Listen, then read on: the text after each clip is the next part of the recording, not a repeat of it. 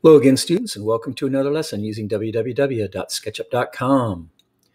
In today's demonstration lesson, I'll show you how to complete your playground assembly. The assignment's going to be called Playground Design Phase 2. Make sure you navigate to the Sketchup landing page you see here, and once you're here, move to the upper right corner where you see the person icon. Select it, and then select My Apps. Don't forget to log in with your Google account, My Products, View Applications, and launch SketchUp for Web or SketchUp for Web Premium. There's the blue logo. You're good to go. First thing you're going to need to open is the platform assembly. You'll see three little dots. Select those, and the pop-up window shows open. So select and open.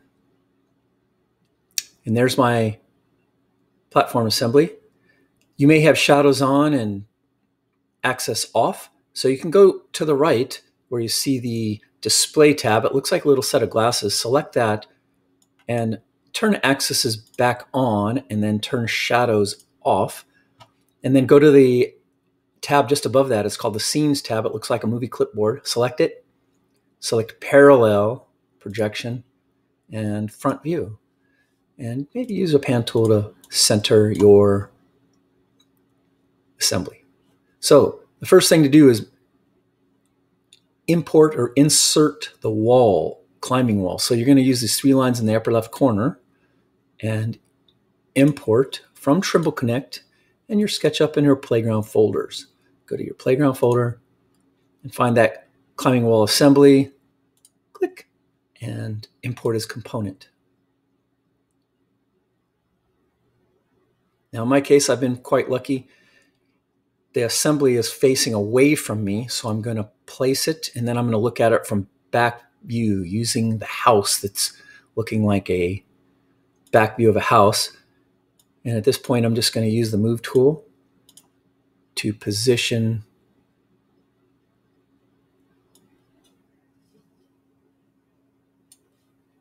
roughly, and then try to fine-tune it by zooming in a bit. You can look at it from different views. I believe this edge should be snapped. There we go. So again, as you position these, verify that it's in the correct location. Okay. Use the three lines once again to import from Trimble Connect your monkey bar assembly. Select it, select Insert as Component, and your monkey bar assembly should be positioned on the opposite side of your climbing wall. In my case, it looks like it's rotated 90 degrees, so I'm going to use the Rotate tool to rotate 90 degrees, and then use the Move tool to position it right up against the platform.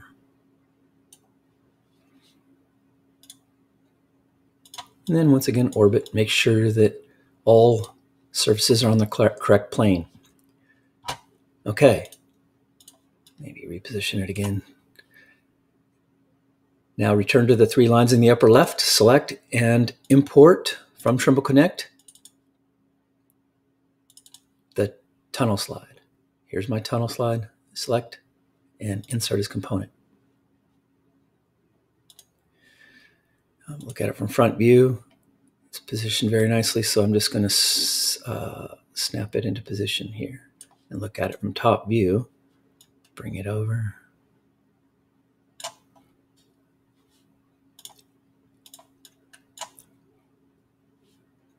Use the Move tool. You can also reposition things if you see they're a little bit off. Strive for detail. Oops.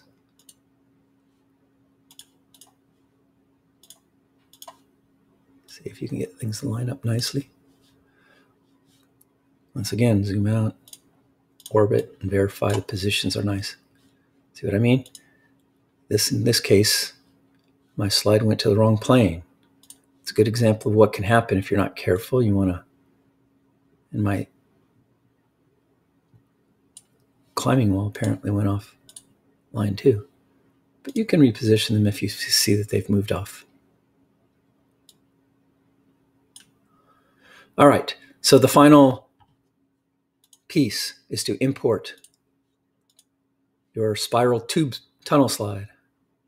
Spiral tube slide. Import. And that should be adhered to the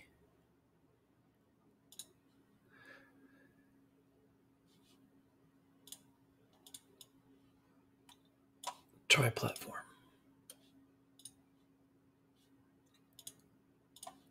I'm just using various views to verify its position. It looks good. So at this point, use crayon poles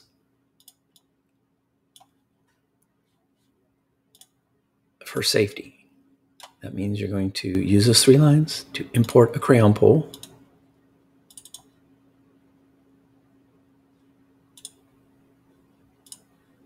Insert as component.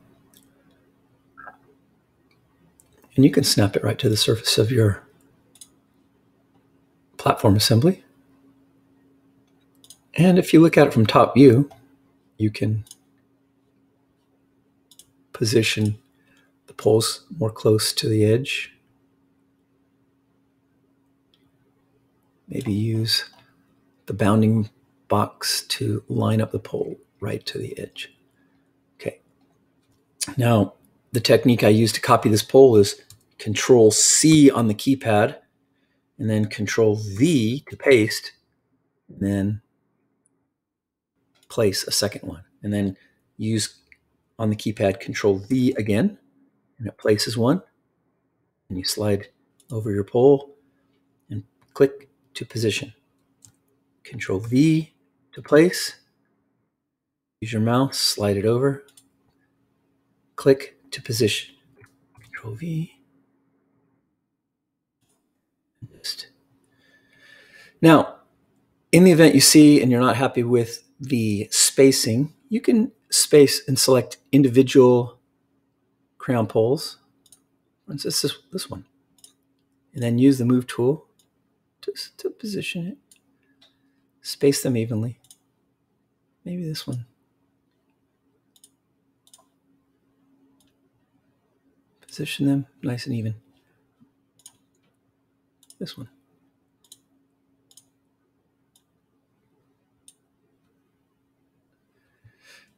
Here's a new trick. You can select a number of them. Go Control-C, Control-V. And then if you want to rotate, use the Rotate tool to rotate them. And then use the Move tool to position them. In this case, I want to reposition just this one.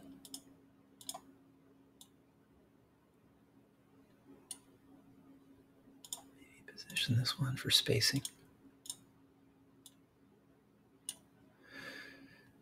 Okay, now you'll need several more on the tri-platform. So go Control-V. Look at it from left view. You're going to raise them up.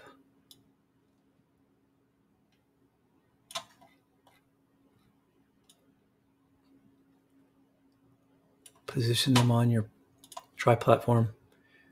And in this case, I'm just going to use the Rotate tool to rotate them to the proper angle. And then use the Move tool to position them. Control-C, Control-V. Looks like 10 poles fit nicely. Use the Select tool to deselect. Use the Orbit tool to give yourself a good view of what you've done. And you're almost there. The final step would be to put a perspective projection. Turn off axes. Turn on shadows. You can slide the shadows to make it an aesthetically pleasing view. You can orbit to your preferred angle. Center your image. At this point, I suggest saving as playground. So you use the 3 lines to save as, and make sure you're putting it in your playground folder. And I'm going to name it Playground Assembly. And I save here. And then use the 3 lines to export as PNG.